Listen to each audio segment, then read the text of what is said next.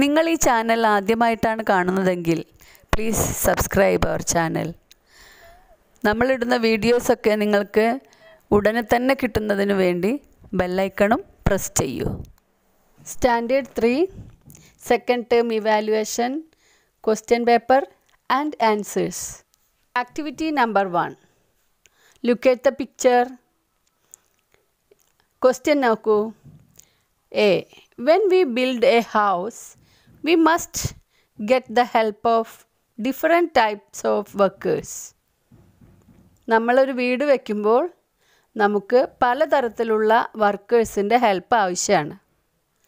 Name any 5 of them. അതിൽ ഏതെങ്കിലും 5 വർക്കേഴ്സിൻ്റെ പേര് എഴുതുക. അതിൽ നമുക്ക് എന്തൊക്കെ വർക്കേഴ്സാണ് ആവശ്യം നോക്കൂ. Number 1 mason, number 2 electrician, 3 plumber, D carpenter and E painter. ഇങ്ങനെ നമുക്ക് ഏതെങ്കിലും 5 പേരുടെ പേര് എഴുതാം. ഇനി ആ ആക്ടിവിറ്റിയിൽ തന്നെ ആക്ടിവിറ്റിയിൽ 1 B. Given below are the names of different jobs. താഴെ പലതരം ജോബ്സിൻ്റെ പേര് കൊടുത്തിട്ടുണ്ട്. Draw pictures of tools used for any 3 of them. ഇതിൽ 5 എണ്ണമാണ് തന്നിട്ടുള്ളത്. ഏതെങ്കിലും 3 ജോബിന് ആവശ്യമായ ടൂൾസിൻ്റെ പിക്ചേഴ്സ് വരയ്ക്കുക. എന്തൊക്കെ ടൂൾസാണ് ഓരോ ജോബിനും ആവശ്യമുള്ളത് എന്ന് നോക്കാം. എ ട്രേഡ് എന്നാണ് കൊടുത്തിട്ടുള്ളത്. ട്രേഡ് എന്ന് പറഞ്ഞാൽ ഉദ്യോഗം, തൊഴിൽ, കച്ചവടം എന്നൊക്കെ വരും. അപ്പോൾ നമ്മൾ കച്ചവടം എന്നെടുക്കാം. കച്ചവടത്തിന് ആവശ്യമായ ടൂള് വേയിങ് മെഷീൻ അല്ലേ, എല്ലാം തൂക്കി കൊടുക്കുന്ന മെഷീൻ. ലിറ്റർ പാത്രങ്ങൾ ആവശ്യമാണല്ലോ, ലിറ്റർ. അങ്ങനെ 2 എണ്ണം നമുക്ക് അതിൽ എഴുതാൻ പറ്റും. നമുക്ക് വരയ്ക്കാൻ പറ്റുന്നത് വരയ്ക്കുക. ഏതെങ്കിലും ഒന്ന് വരയ്ക്കുക മാത്രമേ ആവശ്യമുള്ളൂ. ഇനി ബി അഗ്രികൾച്ചറാണ്. അഗ്രികൾച്ചറിന് നമുക്ക് സ്പെയ്ഡോ പിക്കാക്സോ പ്ലഫോ ഏതെങ്കിലും ഒന്നിൻ്റെ പിക്ചർ ഇവിടെ വരയ്ക്കാം. സ്പെയ്ഡ്, പ്ലഫ്, പിക്കാസ്. ഇനി സി ഹെൽത്താണ്. ഹെൽത്തിന് ആവശ്യമായത് ടൂള് സിറിഞ്ച്, സ്റ്റെതസ്കോപ്പ് ഇതൊക്കെയാണ്. അപ്പോൾ അതിൽ നിങ്ങൾക്ക് വരയ്ക്കാൻ കഴിയുന്നത് ഏതാണോ അതിൻ്റെ ചിത്രം വരയ്ക്കുക. സിറിഞ്ചോ സ്റ്റെതസ്കോപ്പോ ഏതെങ്കിലും. ഇനി നമ്പർ ഡി ഏതാണ്? Garment making. എന്താണ്? നമ്മുടെ വസ്ത്രനിർമ്മാണമാണ്. വസ്ത്രമാക്കാൻ ആവശ്യമായ ടൂൾ എന്തൊക്കെയാണ്? സിസേഴ്സ്, ടേപ്പ് കൊണ്ട് അളന്നിട്ടാണല്ലോ നമ്മൾ ഓരോ ഡ്രസ്സും തയ്ക്കുക അല്ലേ. ഇപ്പോൾ സിസേഴ്സ്, നീഡിൽ, ടേപ്പ് ഇതിലേതെങ്കിലും ഒന്നിൻ്റെ പിക്ചർ വരയ്ക്കുക. നമ്പർ ഇ എന്താണ്? ഫിഷിംഗ് ആണ്. ഫിഷിങ്ങിന് ആവശ്യമായ ടൂള് ബോട്ട്, നെറ്റ് ഇതൊക്കെയാണ്. അപ്പം നിങ്ങൾക്ക് ഏതാണോ വരയ്ക്കാൻ കഴിയുന്നത് അത് വരയ്ക്കുക. ഏതെങ്കിലും 3 എണ്ണമാണ് വരയ്ക്കാൻ പറഞ്ഞിട്ടുള്ളത്. അപ്പോൾ 3 എണ്ണത്തിൻ്റെത് വരച്ചാൽ മതി. ഏറ്റവും ഈസി ആയത് വരയ്ക്കുക. Activity number 2. Terms related to soil are given below. സോയിലിനോട് ബന്ധപ്പെട്ട ടേംസൊക്കെയാണ് ഇവിടെ തന്നിട്ടുള്ളത്. മണ്ണുമായി ബന്ധപ്പെട്ട കാര്യങ്ങളാണ് താഴെ തന്നിട്ടുള്ളത്. Examples are given for some terms. ചിലതിന് എക്സാമ്പിൾസ് ഉദാഹരണങ്ങൾ കൊടുത്തിട്ടുണ്ട്. Fill the circles suitably. ഇനി ബാക്കിയുള്ള സർക്കിൾസൊക്കെ നിങ്ങൾ ഫില്ല് ചെയ്യുക. അപ്പോൾ ഒരു സർക്കിളിൽ കൊടുത്ത് നോക്കൂ. പ്രിവെൻറ്റ് സോയിൽ ഇറോഷൻ എന്നാണ്. പ്രിവെൻറ്റ് സോയിൽ ഇറോഷൻ അതായത് മണ്ണൊലിപ്പ് തടയാം. അതിന് നമ്മൾ എന്ത് ചെയ്യാൻ പറ്റും? അതുമായി ബന്ധപ്പെട്ട 3 സർക്കിൾസ് അവിടെ കൊടുത്തിട്ടുണ്ട്. അപ്പോൾ നമുക്ക് പ്ലാന്റ് ട്രീസ് എന്നെഴുതാം. അടുത്ത സർക്കിളിൽ പ്ലാന്റ് ഗ്രാസ് ആൻഡ് ഷ്രബ്സ് എന്നെഴുതാം. അടുത്തതിൽ ബിൽഡ് റീറ്റെയിനിങ് വാൾസ്. ഇതൊക്കെ നമ്മൾ ഇതിന് മുമ്പുള്ള യൂണിറ്റ് പഠിച്ചപ്പോൾ പഠിച്ച കാര്യങ്ങളാണ്. അങ്ങനെ ഈ 3 സർക്കിളുകളും ഫില്ല് ചെയ്യാം. ഇനി അടുത്തതിൽ ഫോർമേഷൻ ഓഫ് സോയിൽ എന്ന് കൊടുത്തിട്ടുണ്ട്.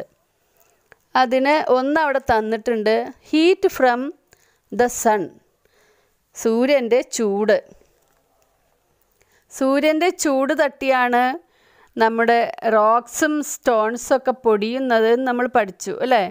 അപ്പോൾ നമ്മൾ ഒരു കോളത്തിൽ breaking of rocks and stones എന്ന് കൊടുക്കുക. Breaking of rocks and stones. പിന്നെ സണ്ണിൻ്റെ ചൂട് കൂടാതെ റെയിൻ, വിൻഡ് ഇതൊക്കെ ഈ മണ്ണുണ്ടാവാനുള്ള കാരണമാണ്. റെയിൻ മുഖാന്തരവും വിൻഡ് വഴിയും സൂര്യൻ്റെ ചൂട് വഴിയും ഒക്കെയാണ് ഈ പാറകളും കല്ലും ഒക്കെ പൊടിയുന്നത്. അപ്പോൾ ഈ സർക്കിൾസിൽ എഴുതേണ്ടത് എന്തൊക്കെയാണ്? ഹീറ്റ് ഓഫ് ദ സൺ അവിടെ ഉണ്ട്, മറ്റൊന്നിൽ റെയിൻ, അത് അടുത്തതിൽ വിൻഡ്, പിന്നെ ഒന്നിൽ breaking of rocks and stones. ഇനി അടുത്തതിൽ മൈക്രോ ഓർഗാനിസംസ് എന്നാണ് കൊടുത്തിട്ടുള്ളത്. അതിൻ്റെ നേരെ എർത്ത് വേം എന്ന് കൊടുത്തിട്ടുണ്ട്. എർത്ത് വേമിനെ കൂടാതെ ചെറിയ ഓർഗാനിസംസ് ഏതൊക്കെയാണ് അവിടെ ഉള്ളത്? ആൻഡ് എഴുതാം, മില്ലിപെഡ്, സെൻറ്റിപെഡ്, സ്നെയിൽ, ഇതിലേതെങ്കിലും അവിടെ എഴുതാം. പിന്നെ സോയിൽ എന്നുള്ളതുമായി ബന്ധപ്പെട്ടിട്ട് ഡിഫറെൻറ്റ് ടൈപ്സ് ഓഫ് സോയിൽ എന്ന് അവിടെ കാണാനുണ്ട് അല്ലേ. ഇപ്പോൾ 5 തരം സോയിലാണുള്ളത്. ഇപ്പോൾ ഇവിടെ 4 സർക്കിൾസ് ഉണ്ട്. അതിൽ ഒന്നിൽ അലുവിയൽ സോയിൽ എന്ന് എഴുതിയിട്ടുമുണ്ട്. അപ്പോൾ ബാക്കിയുള്ളതിൽ Sandy soil, red soil, clay soil അല്ലെങ്കിൽ ബ്ലാക്ക് സോയിൽ, ഇതേതെങ്കിലും എഴുതാം. അടുത്ത ആക്ടിവിറ്റി നമ്പർ 3. എന്താണ് ഈ activity? Given below are the list of materials used for preparing food. Food ഉണ്ടാക്കാനുള്ള മെറ്റീരിയൽസാണ് താഴെ കാണുന്ന എല്ലാതും. ഇതിനെന്ത് ചെയ്യണം നമ്മൾ? Identify their characteristics and divide dum into 6 groups. അതിൻ്റെ പ്രത്യേകതകൾ മനസ്സിലാക്കി 6 ഗ്രൂപ്പായിട്ട് തിരിക്കണം. എങ്ങനെയാണ് 6 ഗ്രൂപ്പായി തിരിക്കേണ്ടത് എന്ന് നമ്മുടെ അടുത്ത പേജിൽ തന്നിട്ടുണ്ടല്ലോ. ക്വസ്റ്റ്യനിൽ എന്തൊക്കെയാണ് തന്നിട്ടുള്ളത്? 6 ഗ്രൂപ്പാക്കേണ്ടതിൽ 3 ഹെഡിങ്സ് നമുക്ക് കിട്ടിയിട്ടുണ്ട്. ഫ്രൂട്ട്സ്, ഗ്രെയിൻസ്, പൾസസ്, അങ്ങനെ 3 എണ്ണം.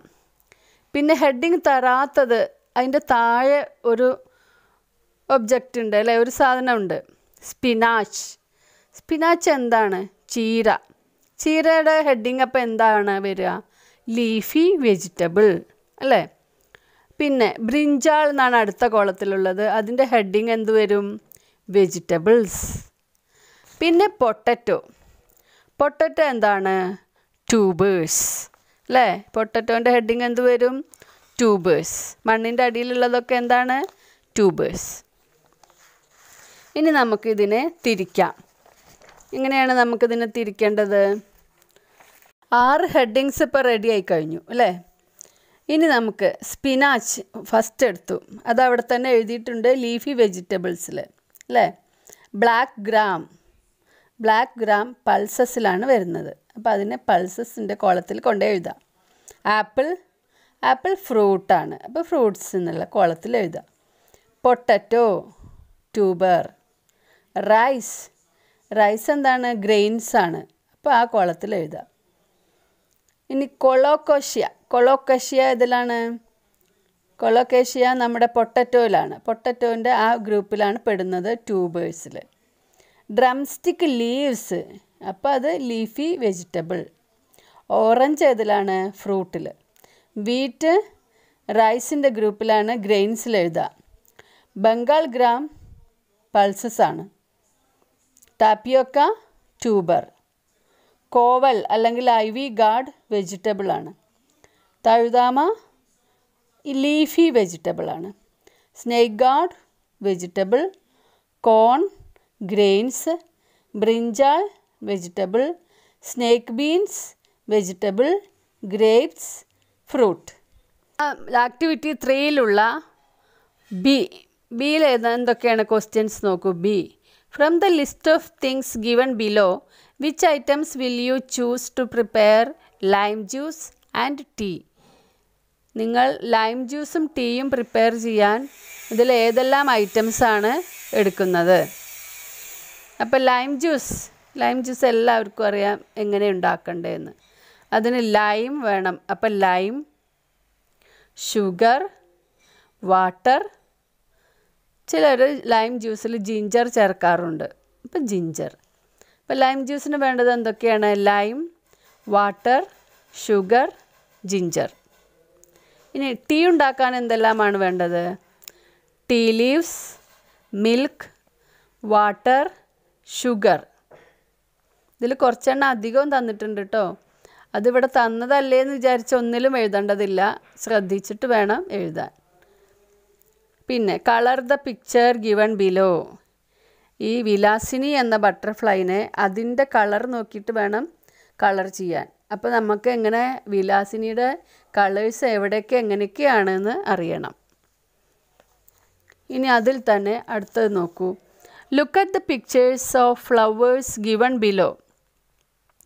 Are they non to you? നിങ്ങൾക്കറിയാമോ ഇത് ഏതെല്ലാമാണ്? ഒന്നാമത്തെ ഫ്ലവർ ഏതാണ്? കൃഷ്ണകിരീടം. രണ്ടാമത്തത് സൺഫ്ലവർ. അടുത്തത് ഹിബിസ്കസ് അല്ലേ? ഷൂ ഫ്ലവർ എന്നും പറയും. Look at the table given below. Which are the plants found in your home and in your locality. ഏതൊക്കെ പ്ലാന്റ്സാണ് നിങ്ങളുടെ വീട്ടിലും സമീപത്തുമുള്ളത്? Put a tick mark against it.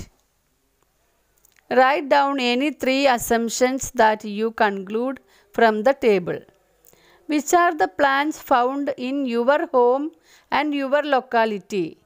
ഇതിൽ ഈ ടേബിളിൽ കാണുന്നതിൽ ഏതെല്ലാം പ്ലാന്റ്സ് ആണ് നിങ്ങളുടെ ചുറ്റുപാടുമുള്ളത് അതിന് ഒരു ടിക്ക് മാർക്ക് കൊടുക്കുക. അതിനുശേഷം ഈ ടേബിളിൽ നിന്ന് നിങ്ങൾക്ക് മനസ്സിലായ കാര്യങ്ങൾ എഴുതുക. അപ്പോൾ ടേബിളിൽ ഈ 3 കോളം നോക്കുക. First column name of the butterfly. 2 ബട്ടർഫ്ലൈൻ്റെ പേര് എഴുതിയിട്ടുണ്ട്. കോമൺ റോസ് അല്ലെങ്കിൽ നാട്ടു റോസ്. അടുത്തത് ലെമൺ പാൻസി, നാരകക്കാളി. അങ്ങനെ 2 ബട്ടർഫ്ലൈയുടെ പേരാണ് അവിടെ കൊടുത്തിട്ടുള്ളത്. സെക്കൻഡ് കോളം അതിൽ plants that give honey to butterflies. ബട്ടർഫ്ലൈസിന് തേൻ കൊടുക്കുന്ന പ്ലാന്റ്സിൻ്റെ പേരാണ് കൊടുത്തിട്ടുള്ളത്. കൃഷ്ണകിരീടം, അരിപ്പൂ ചെടി, സൺഫ്ലവർ, സീനിയ. അടുത്തതായിട്ട് ഷൂ ഫ്ലവർ, മന്ദാരം, രാജമല്ലി, തെച്ചി. ഇതെല്ലാം ബട്ടർഫ്ലൈസിന് ഹണി കൊടുക്കുന്ന പ്ലാന്റ്സാണ്. അവസാനത്തെ column plants which worms eat and that which are used to Leh eggs. ഏത് പ്ലാന്റ്സ് ആണോ ബട്ടർഫ്ലൈൻ്റെ വോംസ്, അതായത് അത് പുഴുവായിട്ടിരിക്കുമ്പോൾ, കാറ്റർപില്ലറായിട്ടിരിക്കുമ്പോൾ അത് ഏതിൻ്റെ ഇലകളാണോ കഴിക്കുന്നത് ആ പ്ലാന്റ്സ്. അതേപോലെ തന്നെ അത് മുട്ടയിടുന്ന ഇല, ആ പ്ലാന്റ്സാണ് ഇവിടെ കൊടുത്തിട്ടുള്ളത്. അപ്പോൾ 2 ചെടികളുടെ പേരേ കൊടുത്തിട്ടുള്ളൂ. കുറ്റിക്കറുവ, പാണൽ. കുറ്റിക്കറുവ എന്നുള്ളതിൻ്റെ അത് ഏത് ബട്ടർഫ്ലൈ ആണ് ആ കുറ്റിക്കറുവയുടെ ഇലയിൽ മുട്ടയിടുക? നാട്ടുറോസ്. നാട്ടുറോസ് കുറ്റിക്കറുവയുടെ ഇലയിലാണ് മുട്ടയിടുന്നത്. മുട്ട വിരിഞ്ഞ കാറ്റർപില്ലർ കഴിക്കുന്നതും ആ ഇലയാണ്. അതേപോലെ തന്നെ ലെമൺ പാൻസി അല്ലെങ്കിൽ നാരകക്കാളി എന്ന് പറയുന്ന ഈ ബട്ടർഫ്ലൈ മുട്ടയിടുന്നത് പാണലിൻ്റെ ഇലയിലാണ്. അത് കഴിക്കുന്നതും പാണലിൻ്റെ ഇലയാണ്. ഇത്രയും കാര്യങ്ങളാണ് നിങ്ങൾക്ക് മനസ്സിലായിട്ടുള്ളത് അല്ലേ? ബട്ടർഫ്ലൈസിന് തേൻ തരുന്ന പ്ലാന്റ്സിൻ്റെ പേര്, അതേപോലെ നാട്ടുറോസ് മുട്ടയിടുന്ന ചെടിയുടെ പേര്, നാരകക്കാളി മുട്ടയിടുന്ന ചെടിയുടെ പേര്. അപ്പോൾ അതാണ് നമ്മളവിടെ എഴുതേണ്ടത്. അപ്പോൾ ഒരു 3 സെൻറ്റൻസ് ആക്കി നമുക്കതിനെ എഴുതാം. Plants that give honey to butterflies. നമ്മുടെ ഹെഡിങ് അതാണല്ലോ. Plants that give honey to butterflies R ഏതൊക്കെയാണ്? ഇവിടുത്തെ പേരുകളൊക്കെ എഴുതുക. കൃഷ്ണകിരീടം, അരിപ്പൂച്ചെടി, sunflower, zinnia, shoe flower, Mandaram, Rajamalli and തെച്ചി അല്ലെങ്കിൽ തെച്ചി എക്സെട്ര. മനസ്സിലായോ? പിന്നെ അല്ലെങ്കിൽ നമുക്ക് എങ്ങനെ എഴുതാം?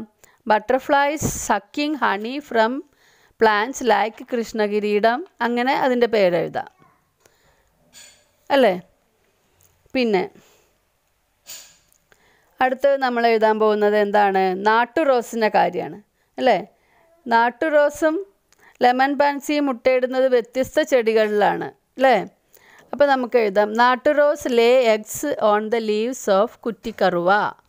നാട്ടുറോസ് ലേ eggs on the leaves of കുറ്റിക്കറുവ. അത് നമുക്കിതൊന്ന് മനസ്സിലായൊരു കാര്യമാണ്. ലെമൺ പാൻസി, അടുത്തത് lemon pansy Leh eggs on the leaves of Parnell. ഇങ്ങനെ 3 സെൻറ്റൻസ് ആക്കിയിട്ട് നമുക്കിതിൽ നിന്നും കണ്ടെത്തിയ കാര്യം എഴുതാം. ഇനി അതിൽ തന്നെ മറ്റൊരു ക്വസ്റ്റ്യൻ ഉണ്ട്. We have different types of plants in our localities. നമ്മളുടെ നാട്ടിൽ പലതരം സസ്യങ്ങളുണ്ട്.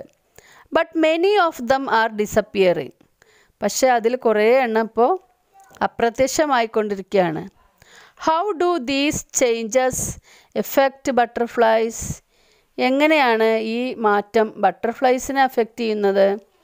Right 2 problems. 2 പ്രോബ്ലംസ് നമ്മൾ എഴുതണം. ബട്ടർഫ്ലൈസിന് ഈ ചെടികൾ അപ്രത്യക്ഷമാവുന്നത് കൊണ്ടുണ്ടാകുന്ന 2 problems. Number 1, butterflies loss their natural living places. Number 2, there is not enough food for the butterflies. ബട്ടർഫ്ലൈസിന് ആവശ്യമായ ഫുഡ് ഉണ്ടാവില്ല. അതുപോലെ തന്നെ അവരുടെ നാച്ചുറൽ ലിവിങ് പ്ലേസായ ചെടികൾ നഷ്ടപ്പെടുമ്പോൾ അവരുടെ ലിവിങ് പ്ലേസ് നഷ്ടപ്പെടുകയാണല്ലോ. അങ്ങനെ 2 കാര്യങ്ങളാണ് ഇതിൽ വരുന്നത്, problems. Number 1, butterflies loss their natural living places. Number 2, there is not enough food for the butterflies. ഇനി ആ 4ാമത്തെ ചോദ്യത്തിൽ തന്നെ സി നോക്കുക. Complete the life cycle of butterflies. ഒരു ബട്ടർഫ്ലൈൻ്റെ ലൈഫ് സൈക്കിൾ എങ്ങനെയാണ്? Egg, caterpillar, pupa, butterfly. Activity number 5, Meenu's diary. Diary നോക്കൂ. Read the diary. Today's field trip was to A butterfly garden near by. ഇന്നത്തെ field trip എവിടേക്കായിരുന്നു? നമ്മുടെ അടുത്തുള്ള ഒരു butterfly ഗാർഡനിലേക്കായിരുന്നു. How beautiful it was. എന്ത് ഭംഗിയാണത് കാണാൻ, എന്ത് ഭംഗിയായിരുന്നു അല്ലേ? Colour of flowers, sweet songs of birds, fragrance of Jasmine etcetera added beauty to it. ആ ബട്ടർഫ്ലൈ ഗാർഡൻ്റെ ബ്യൂട്ടി കൂട്ടാനുള്ള 1-2 സാധനങ്ങൾ അവിടെ ഉണ്ട്. എന്താ അത്? Colour of flowers. Butterflies garden ആണെങ്കിൽ തീർച്ചയായും ഫ്ലവേഴ്സ് ഉണ്ടാവും അല്ലേ? കളർ ഓഫ് ഫ്ലവേഴ്സ്, പൂക്കളുടെ ആ നിറങ്ങൾ. സ്വീറ്റ് സോങ് ഓഫ് ബേർഡ്സ്, ബേർഡ്സിൻ്റെ മധുരമുള്ള പാട്ടുകൾ. Fragrance of Jasmine, fragrance of Jasmine, ജാസ്മിൻ്റെ സുഗന്ധം. ഇതൊക്കെ ആ ബട്ടർഫ്ലൈ ഗാർഡൻ്റെ ബ്യൂട്ടി കൂട്ടി. Manu shook the branch of the tree and water droplets fell on me. Manu ഒരു മരത്തിൻ്റെ ബ്രാഞ്ച് പിടിച്ച് കുലുക്കി. Shook the branch of the tree, ഒരു മരത്തിൻ്റെ ബ്രാഞ്ച് പിടിച്ച് കുലുക്കി. അപ്പോഴോ? ആൻഡ് വാട്ടർ ഡ്രോപ്ലെറ്റ്സ്, വെള്ളത്തുള്ളികൾ എൻ്റെ മേലേക്ക് വീണു. ഇതാണ് അവളുടെ diary. Have you read the diary? Diary വായിച്ചില്ലേ? V enjoy the beauty of the garden not only with our eyes. നമ്മൾ ഈ ഗാർഡൻ്റെ സൗന്ദര്യം കണ്ണുകൾ കൊണ്ട് മാത്രമല്ല ആസ്വദിക്കുന്നത്, but with other sense organs. നമ്മുടെ മറ്റ് സെൻസ് ഓർഗൻസും അതിന് നമ്മളെ സഹായിക്കുന്നുണ്ട്. ഏതൊക്കെയാണ് ആ മറ്റ് sense organs? 5 organs: I, nose, year, tongue, skin അല്ലേ? How did these sense organs help Meenu to enjoy the beauty of the garden. എങ്ങനെയൊക്കെയാണ് ഈ ഓർഗൻസ് മീനുവിനെ ഗാർഡൻ്റെ ബ്യൂട്ടി ആസ്വദിക്കാൻ സഹായിച്ചത് എന്നാണ് നമ്മൾ ചോദ്യം. Complete the table. ഇവിടെ ടേബിൾ തന്നിട്ടുണ്ട്. എന്തൊക്കെയാണ്? സീരിയൽ നമ്പർ 1 2 3 4 5 ഓർഗൻസ് അല്ലേ? അപ്പം സെൻസ് ഓർഗൻസും തന്നിട്ടുണ്ട്. I, nose, year, tongue, skin. ഇനി enjoyments experiences that we get from the garden. നമ്മൾ ഗാർഡനിൽ നിന്ന് കിട്ടുന്ന സന്തോഷങ്ങളും അവിടുത്തെ അനുഭവങ്ങളും ഒക്കെയാണ് നമ്മളിവിടെ എഴുതേണ്ടത്. അതിനൊക്കെ സഹായിച്ച ഓരോ ഓർഗൻസും എന്തിനൊക്കെ സഹായിച്ചു? ഫസ്റ്റ് ഐ ആണ്. ഐ കളർ ഓഫ് ഫ്ലവേഴ്സ് അല്ലേ? പൂക്കളുടെ നിറങ്ങൾ കാണാൻ. Beauty of the butterflies, ബട്ടർഫ്ലൈസിൻ്റെ beauty കാണാൻ. പിന്നെ നോസ്, നോസ് എന്തിനൊക്കെയാണ് സഹായിച്ചത്? Fragrance of Jasmine, fragrance of Jasmine, മുല്ലപ്പൂവിൻ്റെ സുഗന്ധം ആസ്വദിക്കാൻ. അതേപോലെ തന്നെ സ്മെൽ ഓഫ് അതർ ഫ്ലവേഴ്സ്, മറ്റു ഫ്ലവേഴ്സിൻ്റെ സ്മെല്ലറിയാനും. ഇയർ, സൗണ്ട് ഓഫ് ബേർഡ്സ് അല്ലേ? ബേർഡ്സിൻ്റെ പലതരത്തിലുള്ള chipping sounds, sound of birds. And sweet song of birds, sweet song of birds, മധുരമുള്ള പാട്ട്. ഇനി ടങ്, സ്വീറ്റ്നെസ് ഓഫ് ഹണി, ഹണിയുടെ മധുരം. ഏതാണ് നമ്മളെ സഹായിക്കുന്ന ഓർഗൻ? ടങ്ങാണ് അല്ലേ?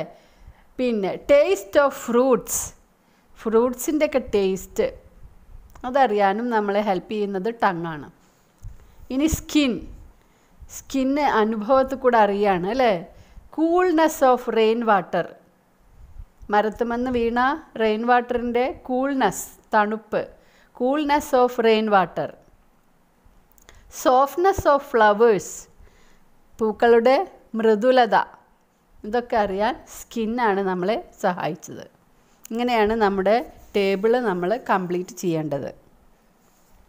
ഓക്കെ, ഇതുപോലെയുള്ള ക്വസ്റ്റ്യൻസൊക്കെ നിങ്ങളുടെ ഓരോ യൂണിറ്റിൽ നിന്നും എടുത്ത് ഇതുപോലെ പ്രാക്ടീസ് ചെയ്യണം. കൂടുതൽ പ്രാക്ടീസ് ചെയ്യുമ്പോഴാണ് നമുക്ക് ആൻസർ എഴുതാൻ എളുപ്പം സാധിക്കുന്നത്. വീണ്ടും മറ്റൊരു ക്വസ്റ്റ്യൻ പേപ്പറുമായിട്ട് വരാം.